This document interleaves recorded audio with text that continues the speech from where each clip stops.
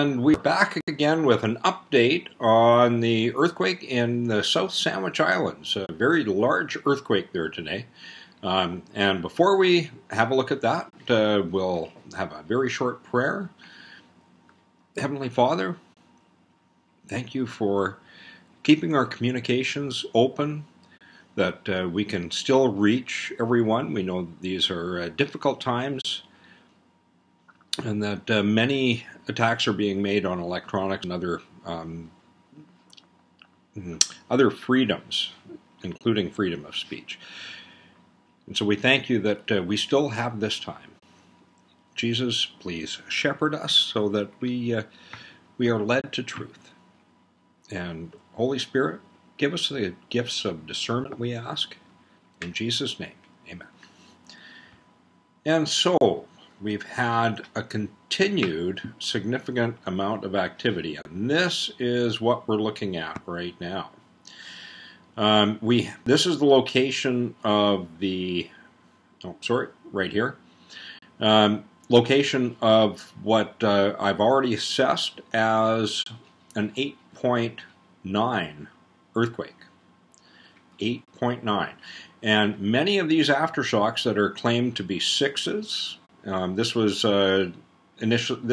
assessed by the agencies as being a 7.5, and they're calling a lot of these 6s 6.1 aftershocks. You can see, first of all, that all along this plate boundary, it's all shifting. So this whole plate section is currently shifting. We can expect that with this, some of these volcanoes stand good risk of reactivation. So that we may be, in the coming weeks, seeing some activation in these volcanoes. This is subduction activity, and these volcanoes are built on the process of subduction, or by the process of subduction, so it makes sense that if the activity is underway, that this will feed new crust deep underneath the volcanoes, and in the space of a couple of weeks, 3 weeks, 4 weeks, that crust should be melted and coming up through from quite deep underneath. That takes some time to melt out and to come up through, and we'll all be watching to see what happens in these volcanoes. Very significant activity. We've now had, I think, 18 more earthquakes, and what we're looking at is these are large enough that it's blacking out the seismograms all the way up in Adak, Alaska. We'll have a look at just how large the activity looks from our closest site, which is Tristan da Cunha on the Mid-Atlantic Ridge. And so here is the current look at Tristan da Cunha. You can't really identify exactly what's going on, except that it's very large activity. Now, this was nowhere near the 9.2, 3, 4, and 5 activity that we've seen in that. Here we are in an overwrite situation where the seismogram has continued to move through, and we still have white on the screen. With the largest ones, we could hardly see a sliver of white. So this is not in that largest earthquake category of what we've been seeing since December, but it is very large. Let's have a look at Adak, Alaska. And with this, we do have some overwriting. You can see the black lines. So we've got earthquakes on top of earthquakes. But consider how large must these earthquakes be to be showing this large that far away. That's something like 10,000 miles away. And the waveforms are off the charts, off the top of the screens. That means that these are high 7s to low 8 earthquakes. The ones that are making it off the screens, off the top of the screens, are sudden, hard jolts that are continuing, and that's why the screen continues to be blacked out.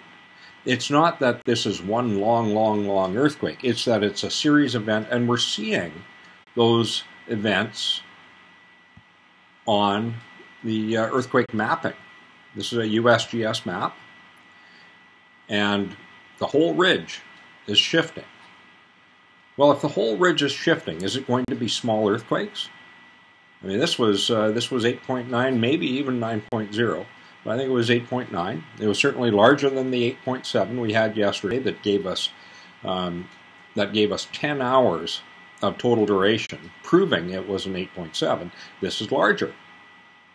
We've shown you the waveforms for each, and just look at this stack of earthquakes that we've got down here in red. All of the red ones and the brown ones are today's earthquakes.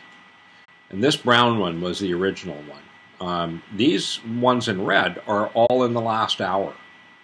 Red earthquakes are 1 hour on this feed system, and there's 1, 2, 3, 4, 5, 6, 7, 8, 9, 10, 11 in just the last hour.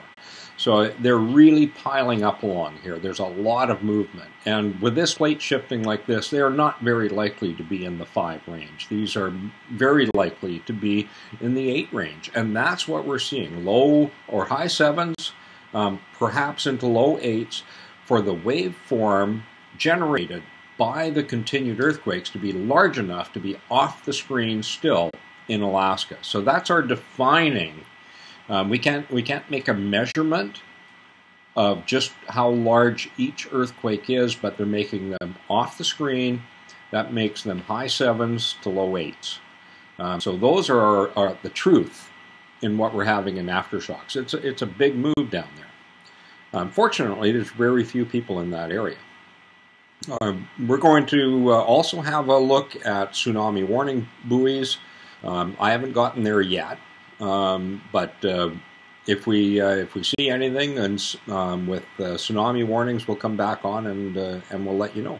We're doing just short updates. Everybody's time is valuable, and you can pop in and out and just get updated. It doesn't take long to do a video like this, and get it posted up. So we'll be back later if there's anything significant. Thank you for joining us on Feed My Sheep, Earthquake Reports, and more. And a short blessing. We ask that all of our audience have the peace that passes understanding, recognizing that God has His hand over all of us. All of His children have our promised protection. And be aware, and in Jesus' name I pray that, and be aware that in the Amanda Grace prophecy, there was multiple times, and this was back on the 7th of July. There was multiple times when God was saying through her, "Be thou holy, for I am holy," or "Be holy, because I am holy." Draw close to me, my children, and the intent is that God wants to protect us, but unless we are diligent to seek truth, unless we stay in the Word of God and stay close to God, how can He protect us? If we keep ourselves at a distance from God, we create separation. God doesn't want us to be separate from Him. He wants, and He said in this prophecy, "I want a very close relationship with you." So this is our best protection in these times. And we're not to be fearful. We have the greatest, the creator of all things standing for us. And what better protection could we have? So I hope you've enjoyed this program, and please share it with others if you think they would like it as well, and give us a thumbs up on your way out, and we'll see you next time on Feed My Sheep, Earthquake Reports, and more. Bye for now.